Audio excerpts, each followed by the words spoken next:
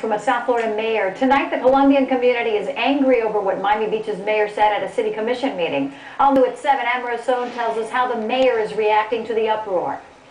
Drug dealers have a lot of money from Colombia. That's the voice of Miami Beach Mayor Matty Bower at a recent commission meeting using a Colombian stereotype to argue her point. It set off a firestorm of anger throughout the sizable Colombian community in South Florida. I am sorry, and I understand the stereotype. The stereotyping it's wrong. I should have never done it.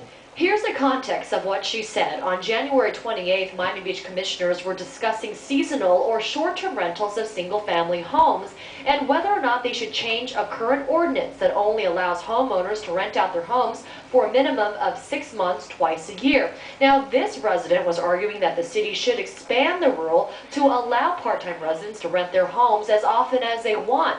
The mayor's concern was the type of people that would attract to affluent neighborhoods. So you're saying that the people that are renting a $600,000 or $700,000 home for a month or 2 months aren't the kind of people that we have all discussed that would be the drug dealers and the pedophiles and those people?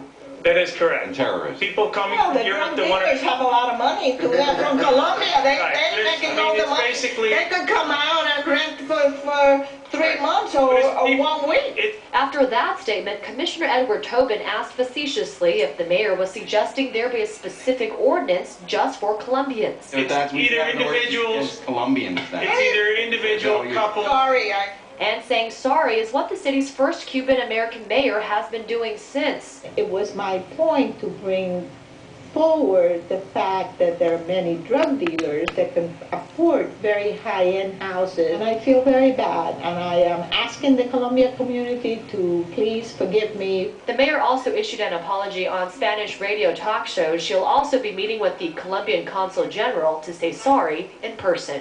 Amara Sohn, South Florida Nightly News.